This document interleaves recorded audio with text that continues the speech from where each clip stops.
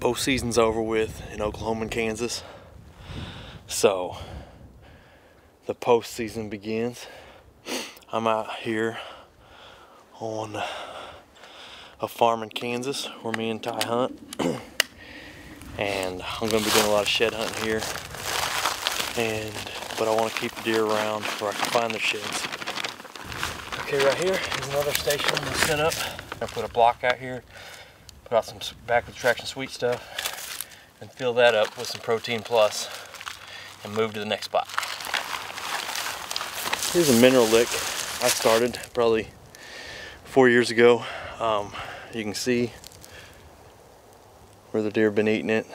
It's rained a lot, so it's kind of got water in it. What I want to do here is I got a trace mineral block right over here, and I'm going to probably put it in this little dry area right down here on the edge, and I'll put a camera up.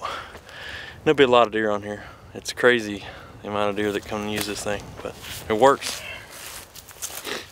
Right here's another mineral lick. It's been here about 4 years, and it was just flat ground when I started putting the trace mineral out, and now you can see that it's a freaking crater, but tons of deer tracks all around the edges. I'm gonna put another trace mineral block here, probably on this edge over here, and put a covert up, and then get on down there. And if you see down there, I've got a big protein feeder that I'm going to fill with some Backwoods Traction Protein Plus.